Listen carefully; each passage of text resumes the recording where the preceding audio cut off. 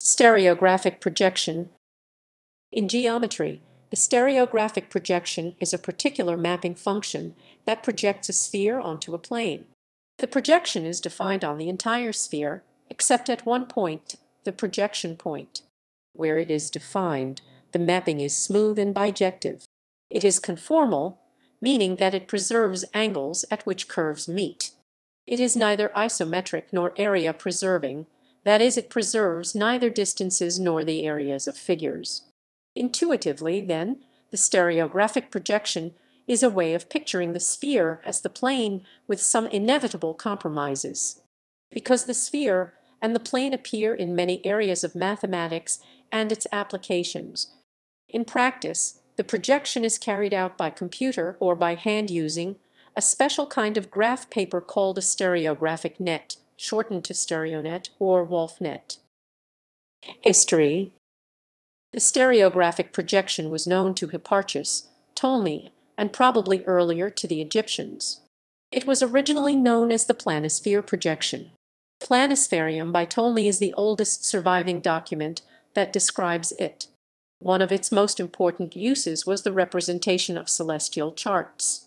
The term planisphere is still used to refer to such charts. In the 16th and 17th century, the equatorial aspect of the stereographic projection was commonly used for maps of the eastern and western hemispheres. It is believed that already the map created in 1507 by Gualterius Lud was in stereographic projection, as were later the maps of Jean Rose 1542, Romuald Mercator 1595, and many others. In star charts, even this equatorial aspect had been utilized already by the ancient astronomers like Ptolemy.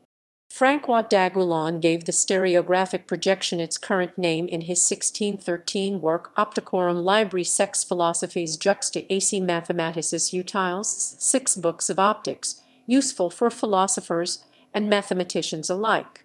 In 1695, Edmund Halley, motivated by his interest in star charts, published the first mathematical proof that this map is conformal. He used the recently established tools of calculus invented by his friend Isaac Newton. Definition and definition. First formulation. Other conventions. Generalizations.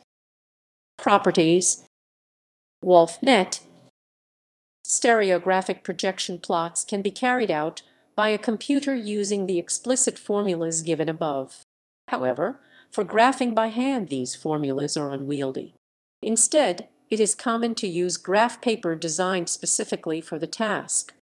This special graph paper is called a stereonet or Wulff net, after the Russian mineralogist George Yuri Viktorovich Wulff.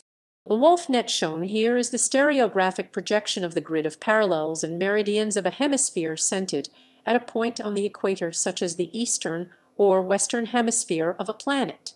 In the figure, the area distorting property of the stereographic projection can be seen by comparing a grid sector near the center of the net with one at the far right or left.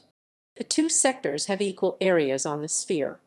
On the disk, the latter has nearly 4 times the area of the former. If the grid is made finer, this ratio approaches exactly 4. On the Wulff net, the images of the parallels and meridians intersect at right angles. This orthogonality property is a consequence of the angle-preserving property of the stereoscopic projection. However, the angle-preserving property is stronger than this property. Not all projections that preserve the orthogonality of parallels and meridians are angle-preserving.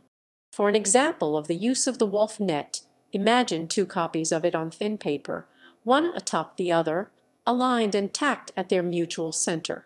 Let P be the point on the lower unit hemisphere, whose spherical coordinates are 104-tidig, 6-tidig, and whose Cartesian coordinates are 0.321, 0.557, 0.766. This point lies on a line oriented 6-tidig counterclockwise from the positive x-axis, or 3-tidig clockwise from the positive y-axis, and 5-tidig below the horizontal planes e equals 0. Once these angles are known, there are 4 steps to plotting P. Using the grid lines, which are spaced 10 deg apart, in the figures here, mark the point on the edge of the net that is six-tided counterclockwise from the point 1, 0 or thirtided clockwise from the point 0, 1. Rotate the top net until this point is aligned with 1, 0 on the bottom net. Using the grid lines on the bottom net, mark the point that is fifth-tided toward the center from that point. Rotate the top net oppositely to how it was oriented before to bring it back into alignment with the bottom net. The point marked in step 3 is then the projection that we wanted. To plot other points, whose angles are not such round numbers as six-tided and fifth-tided, one must visually interpolate between the nearest grid lines. It is helpful to have a net with finer spacing than 10 deg. Spacings of 2 deg are common. To find the central angle between 2 points on the sphere based on their stereographic plot, overlay the plot on a Wulff net and rotate the plot about the center until the 2 points lie on or near a meridian. Then measure the angle between them by counting grid lines along that meridian. Applications within mathematics. Complex analysis. Visualization of lines and planes. The set of all lines through the origin in three-dimensional space forms a space called the real projective plane. This space is difficult to visualize because it cannot be embedded in three-dimensional space. However, one can approximately visualize it as a disk as follows. Any line through the origin intersects the southern hemisphere z equals 0 in a point, which can then be stereographically projected to a point on a disk.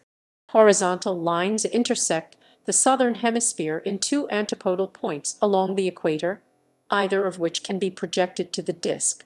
It is understood that antipodal points on the boundary of the disk represent a single line.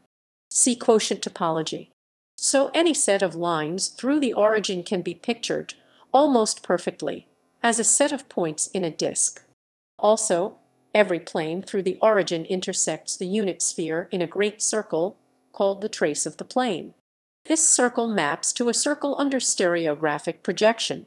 So the projection lets us visualize planes as circular arcs in the disk. Prior to the availability of computers, stereographic projections with great circles often involved drawing large radius arcs that required use of a beam compass. Computers now make this task much easier. Further associated with each plane is a unique line, called the plane's pole, that passes through the origin and is perpendicular to the plane. This line can be plotted as a point on the disk just as any line through the origin can. So the stereographic projection also lets us visualize planes as points in the disk. For plots involving many planes, plotting their poles produces a less cluttered picture than plotting their traces. This construction is used to visualize directional data in crystallography and geology, as described below. Other visualization.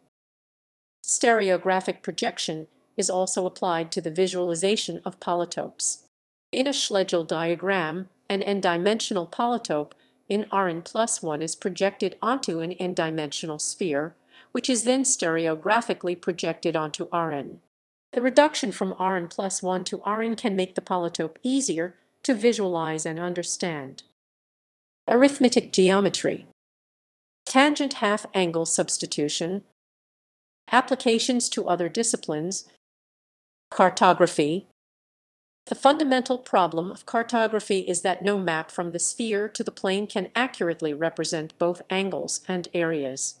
In general, area-preserving map projections are preferred for statistical applications, while angle-preserving conformal map projections are preferred for navigation.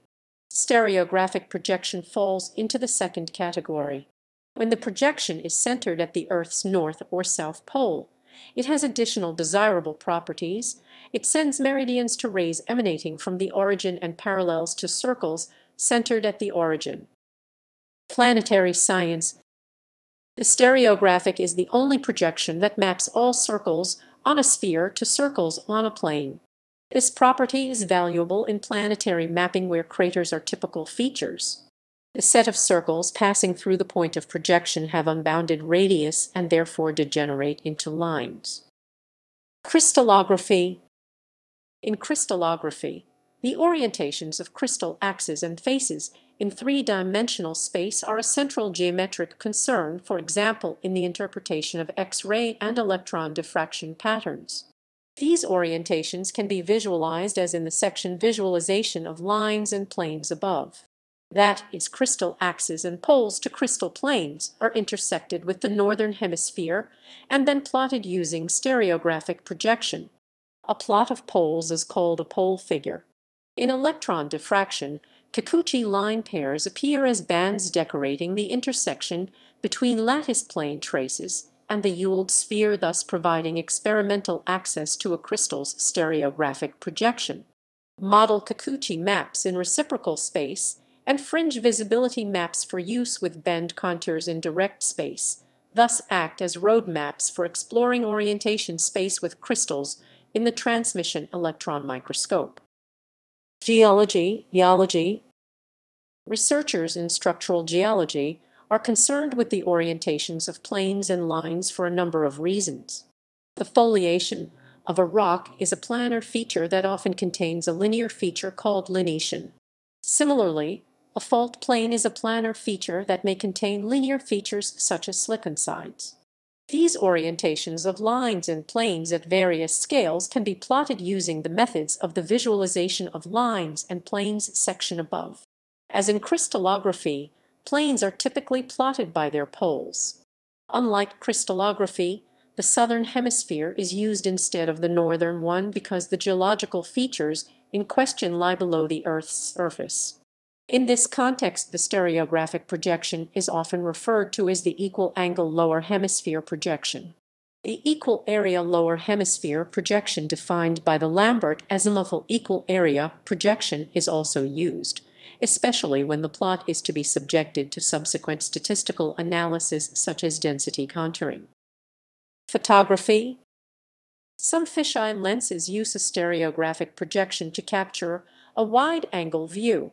Compared to more traditional fisheye lenses which use an equal area projection, areas close to the edge retain their shape, and straight lines are less curved. However, stereographic fisheye lenses are typically more expensive to manufacture.